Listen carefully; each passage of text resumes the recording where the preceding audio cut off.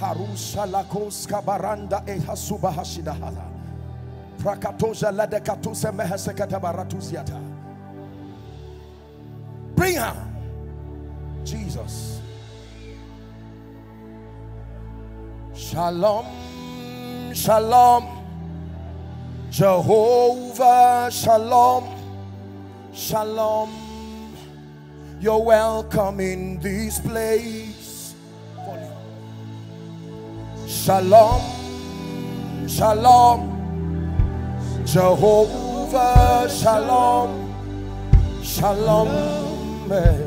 You're welcome in this place. Shalom, shalom. Jehovah, shalom, shalom. You're welcome in this place. Hallelujah. Please listen, we're about to pray. Bring the lady that will shout loud under the anointing now to the hearing of everyone. Bring her. You're welcome in this place. Did the Bible not say you are come unto Mount Zion? It's not just a testament, it's a reality that you have come before the innumerable angels, the spirits of just men made perfect, unto Jesus, the mediator of the new covenant. My dear, I shift you to new dimensions in the spirit. I decree and declare that the power of the Holy Ghost comes upon you and turns you into another person by the Spirit. Yeah, yeah. Welcome in this place. Please hear me. I want to pray for you now. But listen to me. There are three ways by which a generation encounters the anointing for their destiny. Number one, and I want you to listen very quickly.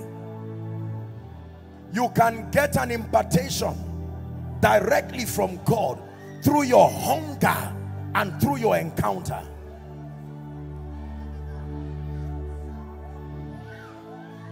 But the biblical pathway is through the mystery that the Bible calls impartation.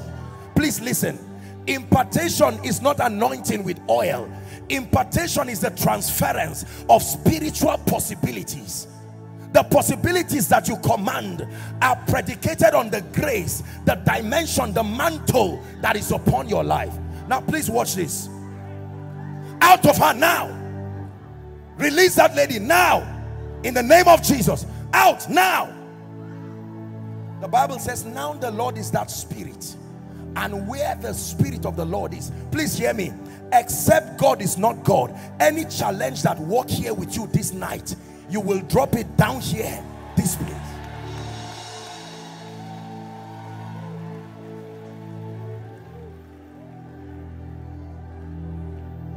Impartation is a transference of possibilities. Now please watch this. Our walk with God is based on relationship, but kingdom advance is based on covenant. Let me explain to you what that means. God cannot give everybody, just anoint everybody at the same time. No. When he wants to release a dimension of his possibilities on earth, the way he does it is to find a man. When he finds a man, he enters a covenant with that man that becomes the platform for allowing a territory experience that spiritual possibility. And then that man becomes the gatekeeper of that grace within the lifespan of that dispensation. No man will access that dimension of grace ignoring that man and ignoring his sacrifice. Let me show you how it works. Listen.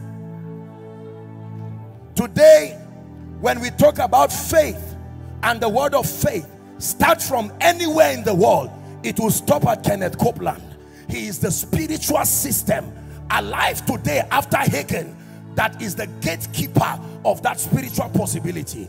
If Copeland dies, God will find another man and enter a covenant with him that represents the continuity of that dimension of possibility. Hear me please. No matter how you love God, there are anointings that will not come to you directly. They will come to you in alignment to men and women that by God's predeterminate counsel and through the sacrifice of alignment have entered a covenant that allows that dimension of grace to be visible within a territory. Hear me. It is not human worship. When he sends a word to Jacob, it is because of Israel. He does not send the word to Israel. He will send it to Jacob through covenant, and Jacob will take it and make it visible in Israel.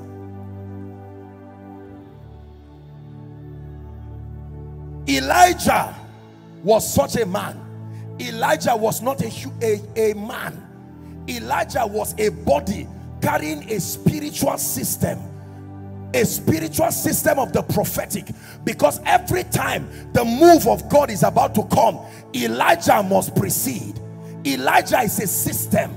The first manifestation of the spirit of Elijah was in Noah, not just the man Elijah. When Jezebel, the same way Jezebel is not just a woman, Jezebel is an antichrist system, and she seeks to carry out her rule by sitting in government. Every time Jezebel is in a place, she's looking for men of power, because this is how she operates. And so Elijah the Tishbite shows up,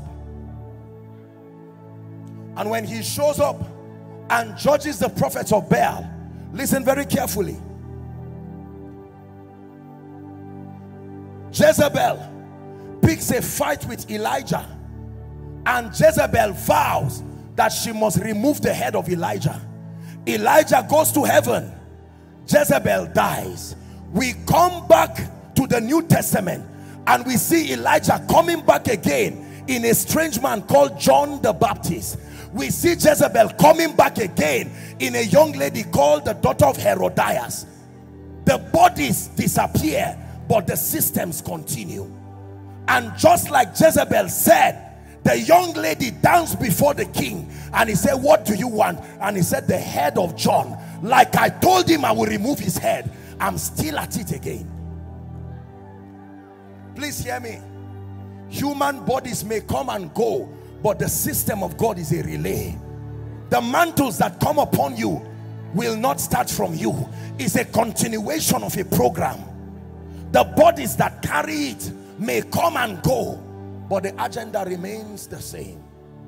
This is what God has brought us to do. Is someone ready to pray? Are there people that pray in this place? Please, I'd like you to find someone and be serious tonight. In the next 2-3 minutes, lift a cry to heaven. Father, let something from heaven, let the grace and the unction come upon my life, transform my life.